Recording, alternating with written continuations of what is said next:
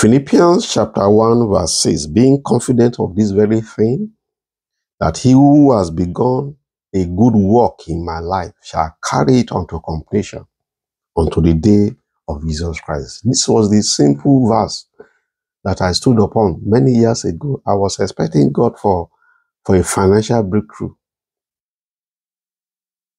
many years ago, almost 20 years ago, and I just kept confessing it. Where will this money come from? Where will this money come from for me to complete this project? And I was just confessing that verse. He that has started a good work in my life shall carry it unto completion. I had no job. I had no source of income. And I need to do a project. And I just kept confessing that scripture because I know it's a godly project. And that money came from nowhere. You shall not have an abandoned project in Jesus' mighty name. You shall not be stranded in Jesus' mighty name. For every dream that God has given you, it shall become a reality in Jesus' mighty name. For every vision that heaven has placed in your heart, heaven shall carry it unto completion in Jesus' mighty name. Because look at what the Bible says, he that begun a good work in your life, we carry it unto completion. He is the Alpha and the Omega, the first and the last. Receive the anointing of the Alpha, receive the anointing of the Omega. Receive the power to start, receive the power to finish. You shall not be stranded. Maritally, you shall not be stranded. Professionally, you shall not be stranded. Financially, you shall not be stranded. In your business, you shall not be stranded.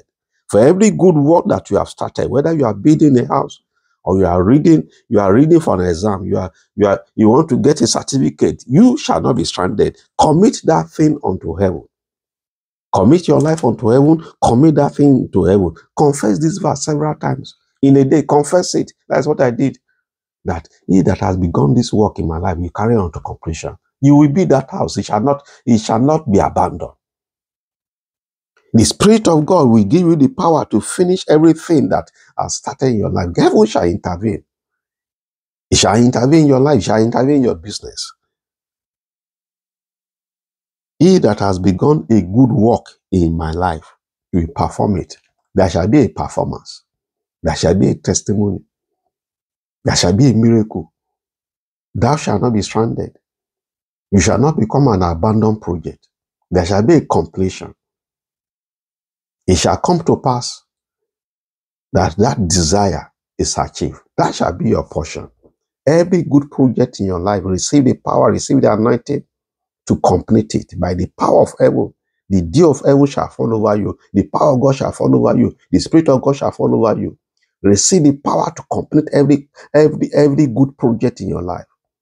That shall be your testimony in Jesus' mighty name. Amen.